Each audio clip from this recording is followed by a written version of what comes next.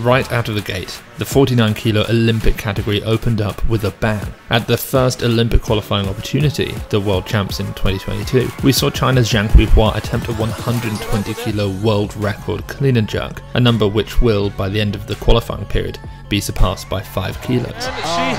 No. Athletes like Mihaela Cambei demonstrated that they could compete with the best from Asia, taking fourth in the world, snatching a silver medal. The two US 49s, Hayley Reichardt and Jourdan Delacruz, locked horns in a heated battle, the victor this time being Hayley. Only one can go to Paris. Gonna get it. That is a spectacular jerk.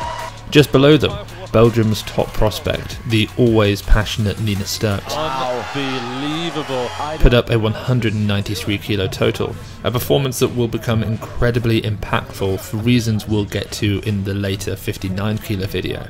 India's ex-world record holder, Mirabai Chanu, would not only take the silver medal here, but would then essentially vanish for the following 18 months.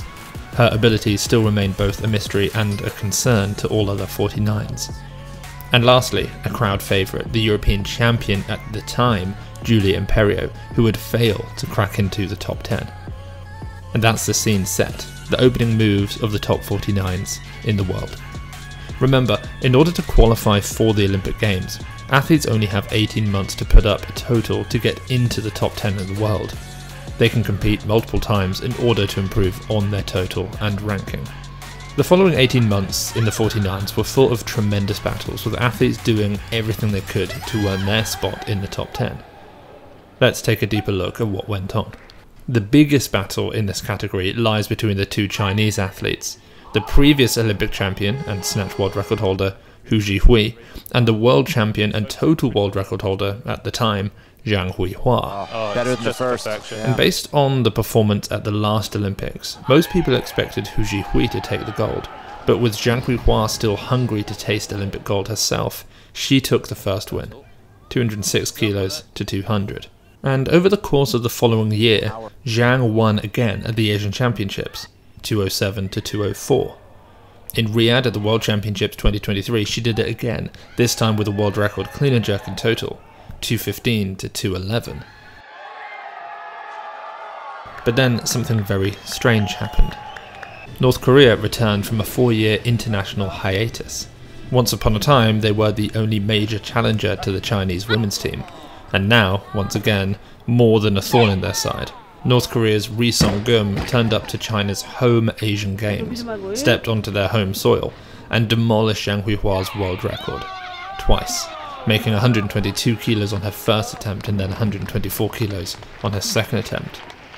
And though North Korea is ineligible for the Olympics due to their absence for the first half of qualification, this didn't look good.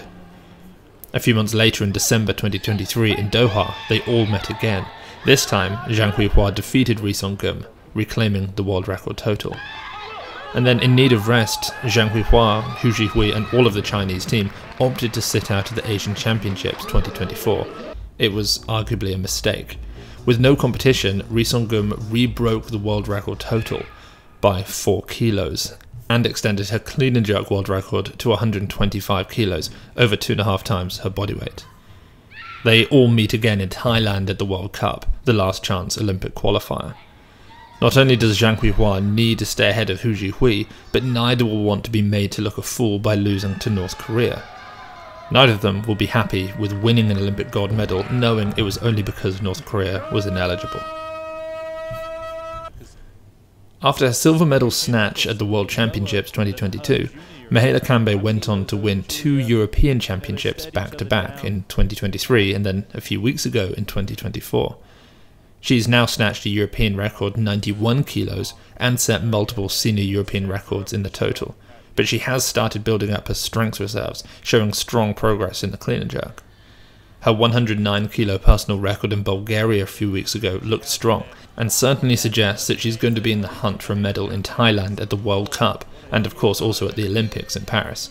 She currently sits at 5th in the world rankings. Absolutely incredible. Battling also for a medal along with Cambei were the two Americans.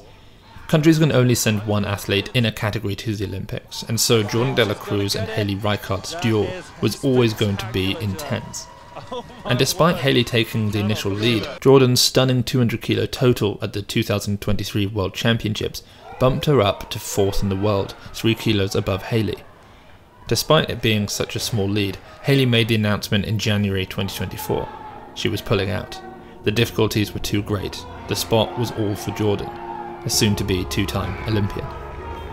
Now, we can't cover all of the athletes in this category, but it's worth mentioning the others who look pretty safe in the top 10. Japan's Ryo Suzuki and Thailand's Thanathorn Sukcharoen all hold strong rankings. But at the lower end of the top 10, and heading into the athletes who fall just outside of the top 10, the battle in Thailand at the last chance Olympic qualifier, the IWF World Cup, will mean everything. Having just suffered a devastating bomb out, Giulia Imperio, who sits at 12th in the world, needs to set new records if she hopes to crack the top 10. 85 in the snatch and 105 in the clean and jerk might just do it. Taipei's Chen Jinglin sits in 11th and needs to do the same, not to mention Great Britain's Freya Morrow, who cut down from the 55 kilo class in order to take a shot at the Olympics. Despite injury in 2023, she will be heading to Thailand along with the others in the hopes of battling and disrupting the top 10 and sealing an Olympic dream. The last chance qualifier, the IWF World Cup in Thailand, starts on March 31st and will be available to watch with commentary from myself and my co-commentator Max Ater at Weightlifting House TV. There's also a ton of exclusive training and backroom content from these very athletes, Mihaela Cambei, Jiang Huihua, Giulia Imperio, and more, which are all available for you to watch exclusively at Weightlifting House TV. The link is down below.